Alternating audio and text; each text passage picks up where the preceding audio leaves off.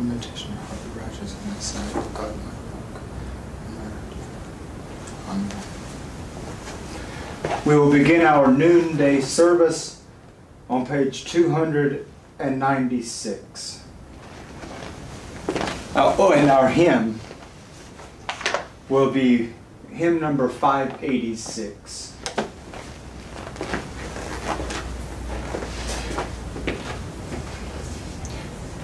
In the name of the Father, and of the Son, and of the Holy Spirit. Amen. Listen to my prayer, O God. Do not ignore my plea. Answer me and hear me. Evening, morning, and noon, I cry out in distress, and he hears my voice. Cast your cares on the Lord, and he will sustain you. He will never let the righteous fall.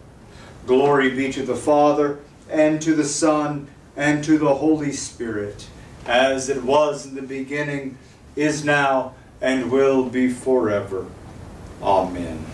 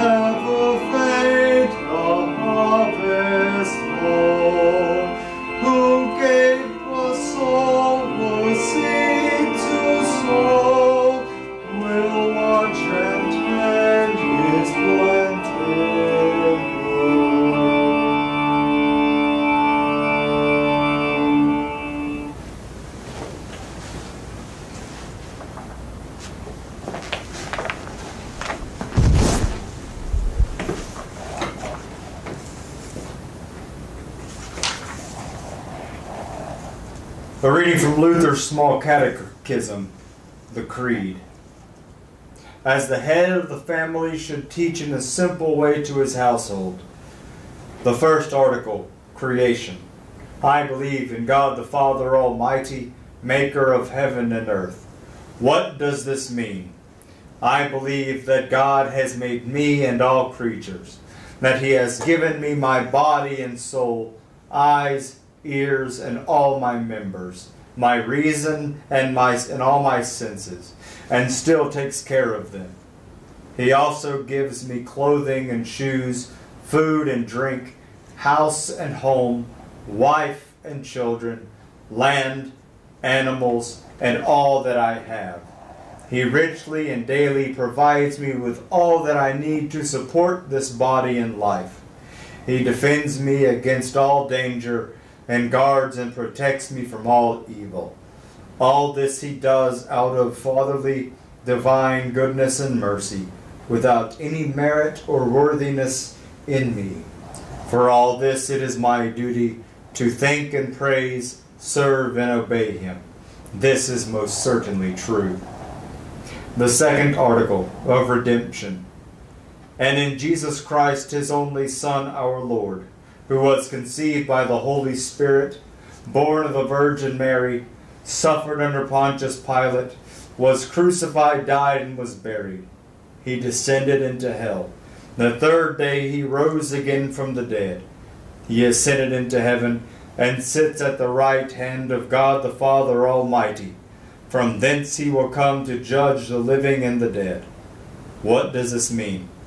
I believe that Jesus Christ, true God, begotten of the Father from eternity, and also true man, born of the Virgin Mary, is my Lord, who has redeemed me, a lost and condemned person, purchased and won me from all sins, from death, and from the power of the devil, not with silver or gold, but with his holy precious blood, and with his innocent suffering and death, that I may be his own, and live under him in his kingdom, and serve him in everlasting righteousness, innocence, and blessedness, just as he has risen from the dead, lives and reigns to all eternity.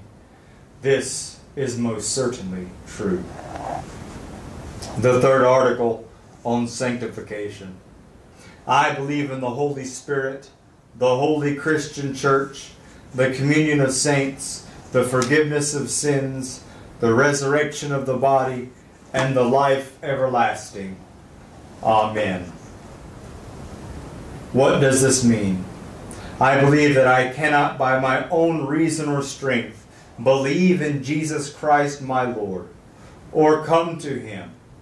But the Holy Spirit has called me by the gospel, enlightened me with his gifts, sanctified and kept me in the true faith. In the same way, he calls, gathers, and enlightens and sanctifies the whole Christian church on earth, and keeps it with Jesus Christ in the one true faith. In this Christian church, he daily and richly forgives all my sins and the sins of all believers. On the last day, he will raise me and all the dead, and give eternal life to me and all believers in Christ. This is most certainly true.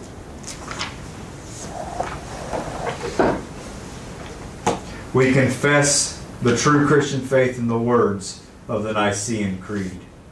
I believe in one God, the Father Almighty, maker of heaven and earth, and of all things visible and invisible, and in one Lord Jesus Christ, the only begotten Son of God, begotten of his Father before all worlds, God of God, light of light, very God of very God, begotten, not made, being of one substance with the Father, by whom all things were made, who for us men and for our salvation came down from heaven, and was incarnate by the Holy Spirit of the Virgin Mary, and was made man, and was crucified also for us under Pontius Pilate. He suffered and was buried. The third day he rose again according to the Scriptures, and ascended into heaven, and sits at the right hand of the Father.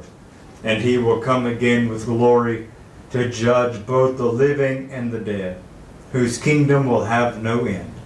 And I believe in the Holy Spirit, the Lord and giver of life, who proceeds from the Father and the Son, who with the Father and the Son together is worshipped and glorified, who spoke by the prophets. And I believe in one holy Christian apostolic church. I acknowledge one baptism for the remission of sins, and I look for the resurrection of the dead and the life of the world to come. Amen. Our Father, who art in heaven, hallowed be thy name. Thy kingdom come, thy will be done, on earth as it is in heaven. Give us this day our daily bread, and forgive us our trespasses, as we forgive those who trespass against us. And lead us not into temptation, but deliver us from evil. For thine is the kingdom, and the power, and the glory, forever and ever. Amen. O Lord, have mercy upon us. O Christ, have mercy upon us. O Lord, have mercy upon us. Heavenly Father, send your Holy Spirit into our hearts to direct and rule us according to your will, to comfort us in all affliction, defend us from all error, and to lead us to all truth. Through Jesus Christ our Lord. Blessed Lord Jesus Christ, at this hour, this noonday hour, you hung upon the cross, stretching out your loving arms to embrace the world in your death. Grant that all people of this earth may look to you and see their salvation. For your mercy's sake we pray. Amen. Let us bless the Lord. Thanks be to God.